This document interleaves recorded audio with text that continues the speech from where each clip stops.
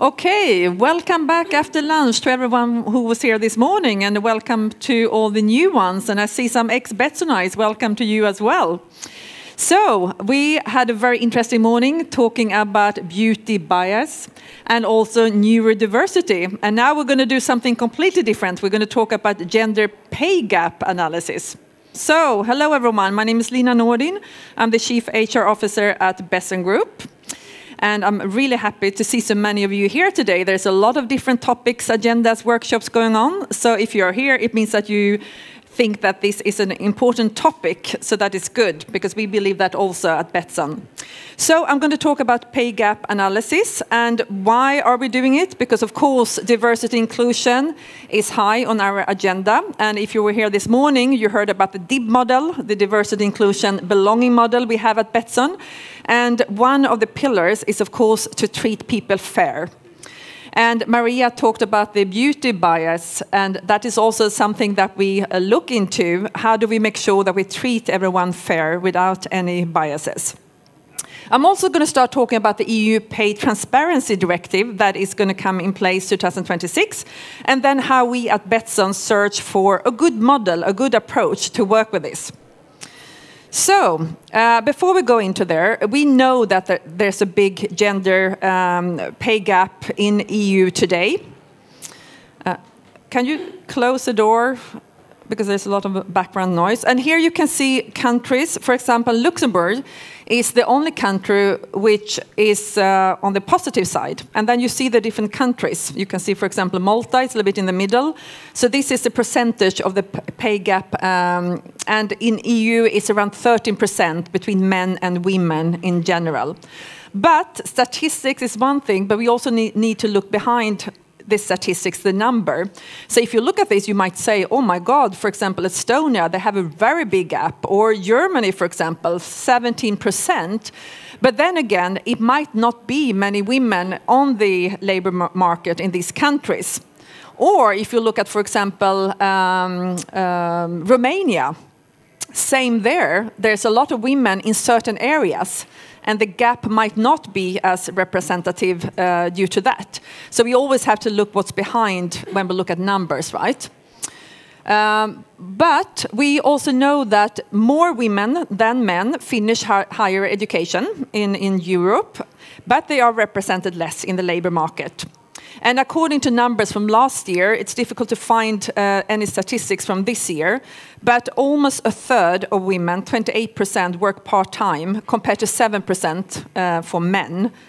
And these, we also see that the pay gap is increasing with age. And that could, of course, be because women are taking breaks, staying home with children, taking care of perhaps older people, their parents, etc. And also we could see that there's a big gap between different countries in itself.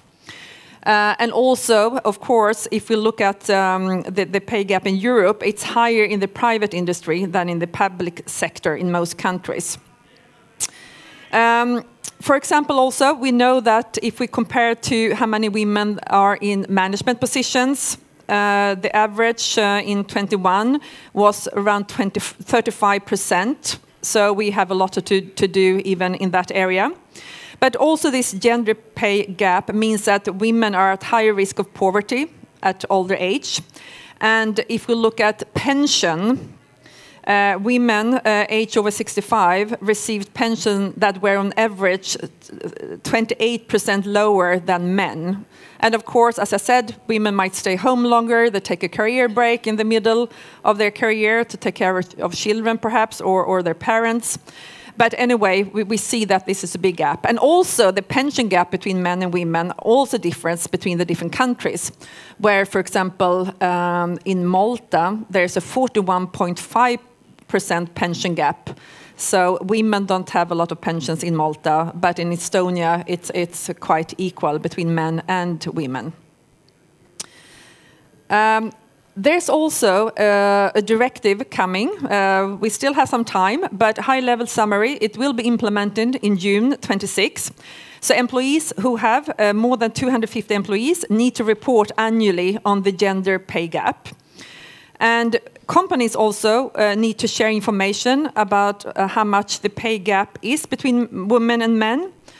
for equal work, of course, and take action if the gap exceeds 5%. And there will be fines if companies are not following this. This is in 26, but still, we at Betsson, we have started to prepare for this. We can skip this one. And these new rules will make it then mandatory for employees to inform candidates about the starting salary range or the whole range, either when we make jobs, when we publish them externally, or before interviews. So that is also something new coming. And we will not be allowed anymore to ask for pay history, what people are on or what they have earned previously. And once we hire people, they are also entitled to ask for average pay levels broken down by sex, and also for the categories of employees doing the same work or equal value. So we have to have much more transparency when we hire people about the salary ranges, a little bit like in the UK and in the US, they show in the job ads what the salary ranges are. And then once they are hired, they can also ask for transparency around salary ranges, etc. So that will, of course, change a little bit how we work, both when it comes to how we hire and how we work with salary ranges internal, of course. Yes, and also something new is also, the reporting, as I said, 250 employees need to report that on an annual basis if the gender pay gap is higher than 5%. For small organization, up to 150 people, they have to report every third year, as it looks like now.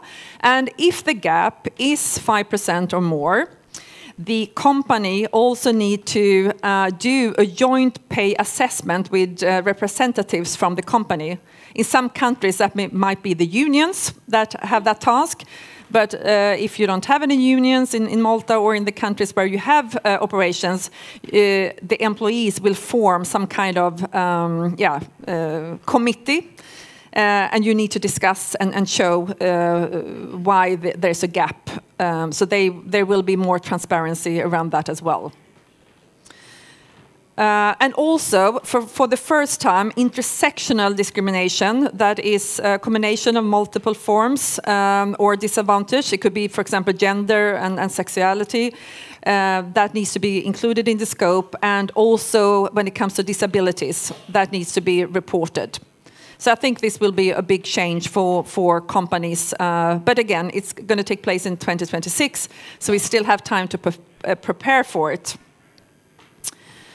At Betsson, we started last year, and we said let's at least make sure that we have a good assessment for this. We have done it many years, but we haven't really done it in a structured, transparent way. So we were looking for a tool, a way, a process to look at this. And it's not enough just to look at average salary across the organization, because the gender distribution, as I said, could look very different. You could have more women in certain areas like HR, or you could have less women on top management positions. So just doing an analysis where you look at the average salary between men and women is not sufficient.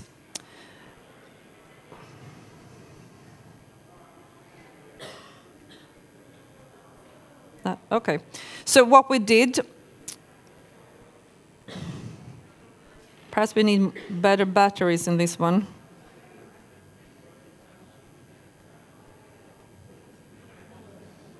It's very slow. So we did an initial analysis. So we compared average salaries by gender. So of course a lot of benefits, because in some countries where we have operations, we need to report annually on pay gap. So that is today sufficient in many countries just to look at the average salaries between men and women. But of course, this doesn't give us any conclusion. It doesn't help us to drive this internally or be at the forefront. So we moved on. So we did a regression analysis to determine the factors that, yes, have an impact on the pay decisions. I will show you on the next slide what this is. So we looked at job level, job family, age, high performer, key employee, and gender. And then we cross-checked all these factors between men and women for the same types of roles, of course. Otherwise, it doesn't make sense. But we have 2,200 employees. We have 200 contractors. So for us, we have enough data to be able to do this cross-checking between these different areas. We used a tool called R. It's free to download if you're interested to do the same, but you will need some coding skills. We got some support from our data team to put this in practice. And then we did different kind of analysis to check if the result was relevant and correct. So if you're interested to look at this tool, we'll make sure to send this out to you afterwards as well. The result from the analysis, we saw that job leveling, so we work with Mercer, so all our positions are evaluated. We have one position in class, and then we have family groups and leveling, etc. So I don't know if you work with any of these tools, but it's really, really good because it gives you a very good structure when it comes to evaluating positions, and then each position is connected to a salary range, start, mid, and high. So there were no strong correlation between men and women when it comes to the job leveling. Sorry, there was a strong correlation because higher up in the organization, your job leveling, your position class becomes higher in numbers. So then it means you're more experienced. So that had a strong correlation. Same with age. There was also strong correlation. Key employee as well. But not for high performers. And I want to explain that in Betsson, when we talk about high performer, it's someone that is ready for promotion the coming year. So when the person is being promoted, the person moves down again and is no longer a high performer because that person starts kind of from scratch in the new positions. So there were no strong correlation there. Job families was also, it was very tricky to assess, but we didn't find any correlation when it comes to gender, so that was good. So that, you know, ensured us that we have a really good structure when it comes to gender pay differences. So men and women were paid the same for the same types of roles. But this analysis didn't give us information about individuals. It was more on general if we looked at the job families. So then we decided to do, now we're doing a salary modeling. So with the help of our data team, we set up a model that we haven't really seen the result of yet. But with this model, we will be able to establish if there are any individual salary gaps. So not just comparing job families or positioning class with each other. So it will be more on an individual level. This requires a lot of work. It's not easy to do if you are more than, I would say, if you're less than 500 people, you might be able to do it quite well in Excel or with other tools. But when you approach 2,000 people, also spread out globally in different countries, different cost of living, different benefits, then it becomes quite complex because we also add benefits into this model to see. So, for example, women are not having less bonus levels than men or less benefits. So it's quite a big project that we are working with right now. But we felt that we wanted to have this in place this year so we can use it for each year when we go into the annual salary reviews to make sure that we do an analysis before we go into the ASR, but also after to see so managers are not using some types of biases when they do the salary reviews. So it's very neutral, gender neutral, and very objective. So I think if you join us in October when we have the big Betsson Diversity and Inclusion Conference, then we will be able to tell a little bit more, and we will also show you a little bit the result, because I think there are gaps out there. We just need to identify them and make sure that we address them properly. So this is just a summary. I took this from internet. So it's not the best picture because I couldn't find our areas. But sometimes you say, oh yeah, this guy he earns $60,000 and this woman $54,000. So there's a gender pay gap here. But what you always have to do, and that is what we're trying to do, is to go a little bit deeper to look at the job role. Is it the same? Do they have different types of education? Do they have different types of work experience? We used age instead of work experience because it's we have both age and how many years they have been in the position within Betsson, but also previously. And so you have to look into it because otherwise it's easy to say, yes, we have a gap. But it could be that, in this case, that the guy has much longer education, higher education. He might have, longer experience. He might have been in a managed position before. So you always have to look at what's beneath the surface to get to the gap in itself. So before we go into the panel, do we have any questions?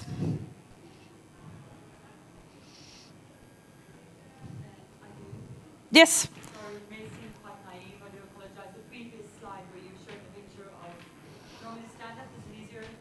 Is my voice loud enough? I don't know if the others can hear. I have quite a big mouth, but yeah. if you want the mic. The graph on the or not the next slide where the people were. Oh goodness. Here. I really don't need this. I'm really loud. Okay. Oh, you do. Yes. So with the analysis of the difference in the percentages explained, I'm sorry, it's like I said, it might sound like a stupid question, but what determines what little percentages are, what information is input, or how do you break down the percentages for each different experience that each candidate might have? Does that make sense? Yes. So we have a formula for that. So we've done some research and looked at what other companies are doing. So there's a formula that the data team helped us to put in place. So and we try to be quite neutral because, of course, is higher education, is it more that does that bring more value than, for example, the job role or management responsibilities? So there are actually, especially in US, a lot of companies that have models for this. So they have this breakdown, how they weight each area with each other. So we use what is most common out there that we could find. I don't have exactly. This is, as I said, this is not our percentage. This is just a picture that I took from internet. Just one other question, sorry, because as you were presenting, I was thinking of different things. So I am from South Africa, but I've lived in Ireland for a very long time, and it's not unusual to see a scale, especially with government jobs and civil servant jobs. How do you think that will impact on the market in Malta specifically, where you have seen adverts that only require Asian people, whether Filipinos, Indians? They're very. The Middle East is very much the same. So for me, it's very discriminatory. But I'm not actually affected by it as a Caucasian woman. How do you anticipate that would affect the market when it does come into Malta, and also with the fines and the enforcement of it?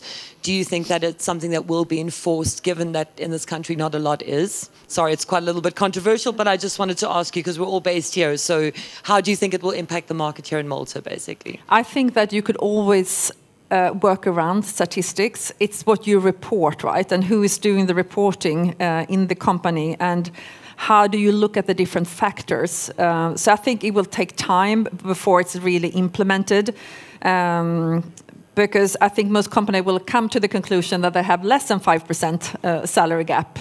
And then there's no need to discuss with the employee committee, but they need still to report it into each country in Europe will have some kind of authority looking into this.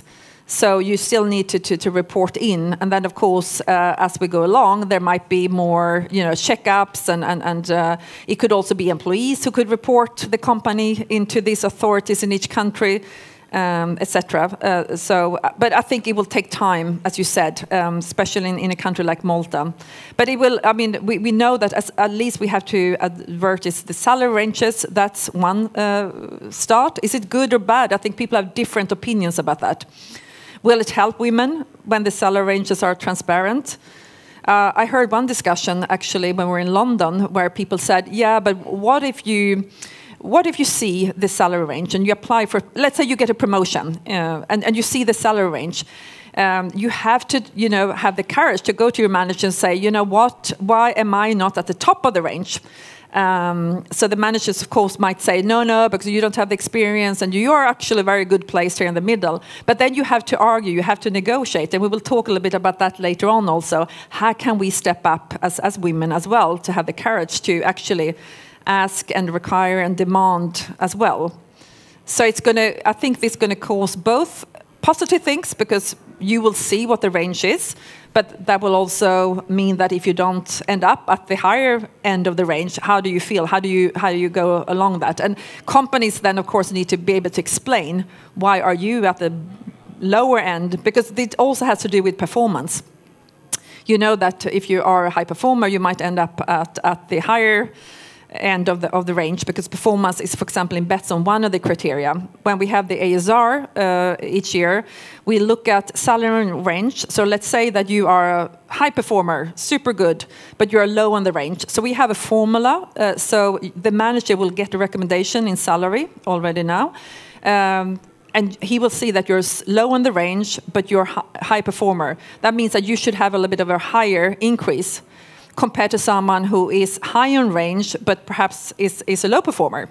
So that we already have in place as recommendations to our managers when we do the annual salary reviews. But now, after 2026, of course, the employees will ask for full transparency for the positions. So then we just have to make sure that we work with this even more in a structured way, so we could also convey and explain why people are on certain levels.